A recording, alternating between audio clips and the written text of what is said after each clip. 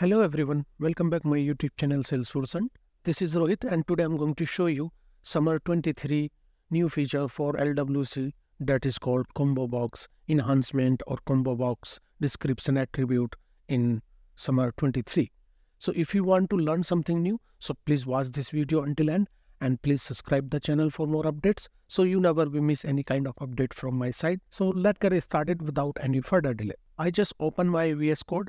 So under this VS Code, you have to create one Lightning Web Component. So how to create that?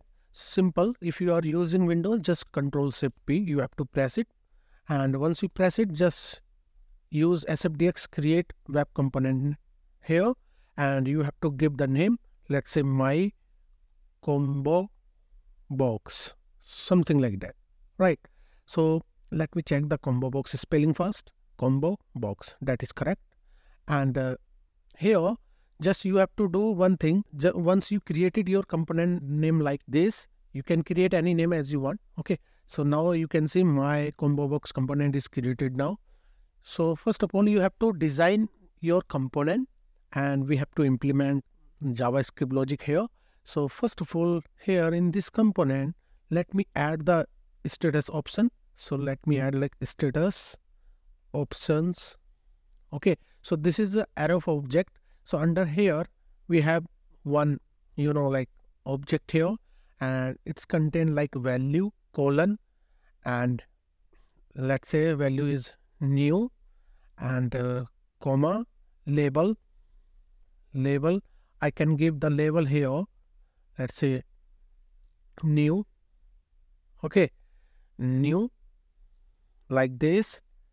And once you done this one, this is the new attribute that is called description. You have to write this description here, description, right?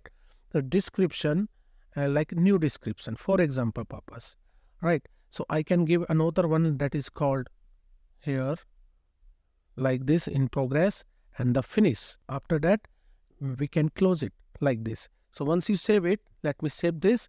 Now immediately you can see our option is done. And this is the new attribute. Please keep in your mind, before Summer 23, you cannot see this attribute that is called description. And in this release, you can see this description attribute here. And based on this description attribute, end user easily understand what is new, what is in progress, and what is finished based on your value. In my case, I am using 3 values. So based on these values, I can recognize what is this and what is this like that. Okay. So description is a new one attribute here. After that, you have to create, let's say, one value equal to new. By default, I need like new value here. Okay, new. And after that, I need to check the handler, right? If anyone want to change some value, I can capture it and I can see the new value here.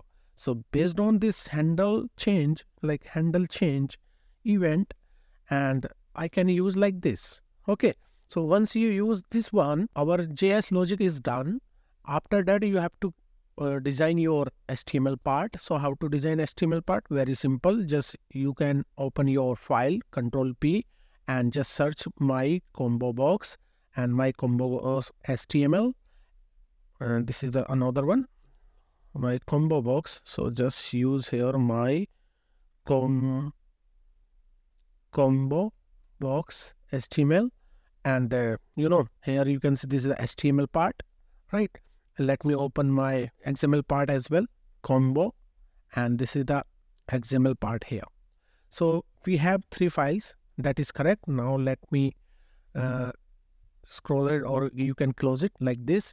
Under this HTML template, you have to write your card first, like card, and we have to give like combo box attribute example or description attribute example, meaningful description attribute example, and remove unwanted HTML from here. Under here, I need to design my like combo box. So how to design? Very simple. Just you have to do one thing here. I can use like this placeholder options and on change like this. Okay, so now here let me show you that one.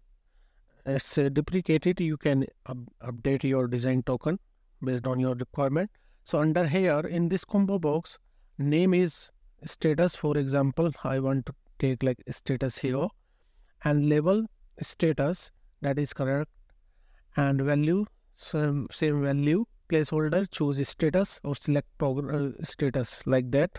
You can use it like select status, and option we already use like option status value. So that is in like a JS file. So let me open the JS file, and we have like status option, copy it, paste it here. And handle change, we can see handle change here. So just copy it, paste it in this file like handle change, right?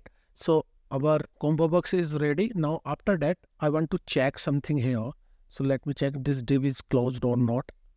So here is closed here. After that, you have to create one paragraph to check this value is coming here or not, like select and like selected, something like that, selected status, something like that, right? Status colon, and you can bind your data like value. So just save it, and you have to configure XML as well. So I can make it is exposes row here, and I want to use this page inside my record page, app page, and home page. So let me save this one and let me deploy it. Just deploy it. Once you deploy this component, we can see this one in our org step by step in Lightning App Builder page and record page, or something like that, as you want, where you want to use. You can use it based on your requirement. So let me open here. So let me open any account record page, let's say account or contact, based on your need. You can use it. Let's say contacts. So let me open the contact here. And once you open this contact record here, after that you can design this one. Let's say David Singh. So under this David Singh, I want to inject my component here. So just you can edit this page here, like edit page. Once you edit it, just drag and drop your component from left side to this particular Lightning App Builder page or visual editor. Okay, so just here in the custom, we already created like my combo box, right? So just you have to drag and drop anywhere as you want, like this. So here I can use here, right? Or just let me close it, or my combo box, just drag and drop anywhere like this. And once you've done it, just save it. Once you go back, you will be see the changes based on our requirement, and that is good, or that is very good feature or very useful feature for the combo box in LWC Summer 23. So you can use it because end user easily recognize what is this value and what we can do with this value and what is the meaning of this value, like this. So once you click on this drop down, that is combo box, immediately you can see like new and new description, in progress description, finished description. You can change this text based on your requirement for your understanding purpose or for your knowledge. I'm just giving this like new description, in progress description, finished description. You can give any text based on your requirement, but this is the very handy features and very useful feature nowadays. You can use it like this, so any user easily understand what is this and what is this, like that. Okay, so guys, I hope you learned something new in this video. If you feel like this is a very more informative for us, so please subscribe, share, like, comments, and please turn on the bell icon for more updates so you never miss any kind of update from my side. So till then, bye bye, take care, see ya. Thank you for watching, guys.